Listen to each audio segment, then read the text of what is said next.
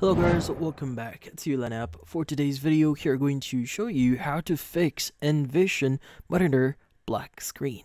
So if you're interested, let's start a tutorial. So if you're having problems with your Nvision monitor and you're only getting that black screen, there are going to be a few things that you want to do. So the first thing that you want to do here is you want to make sure that your monitor is actually receiving enough power. So what I'm talking about here is you want to adjust your power, or which in this case your charger here, which in this case usually this is going to be the button for charging you, for adding or supplying power to your monitor here. So what you need to do is you want to look where it's actually connected. So if you have this connected to an extension cord, like for example multiple devices connected to that extension cord, just make sure that the thickness of the wire that you have on your extension cord can actually support with the devices that you're currently plug in there. Like for example, if your cord here is like this big, for example, this is just an example, just have an idea, this big, and your actual extension cord is just this big, it's really thin. Now it will not support the enough power to your device here, so just make sure it's thick enough whenever you're plugging it. Now also you may want to try plugging your monitor here directly to a power or an outlet, just to make sure that power is not the problem here. Also, make sure it's properly plugged in.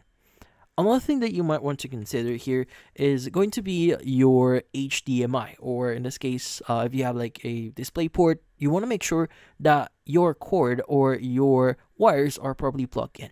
Now, if you see, like for example, metal parts are still exposed into your HDMI, you want to make sure that it's probably like really plugged in there. You don't see anything, and it's not wiggling or it's not loose. So in this case, usually it might be loose connection. That's why you're having issues here. And also, you might want to check the back of your PC or whatever device you have connected on your Nvision monitor. Make sure it's also properly plugged in. Now, another thing that you need to take note here is you may want to try testing your Nvision monitor to a different device. Like for example, if you have a laptop, you could go and try plugging it in there instead and see if that works, because usually, especially if you've assembled your own PC, the PC itself might not be working itself. So in this case, you want to try other devices here just to rule out that your monitor is not the problem. But if your monitor here is a problem and nothing is really working, then most likely it's best that you contact where you bought your Nvision monitor to request a replacement or a refund, especially if it's still under warranty. But in this case, that's about it. Hopefully this video was able to help you. Like and subscribe to Line Up. Thank you for watching.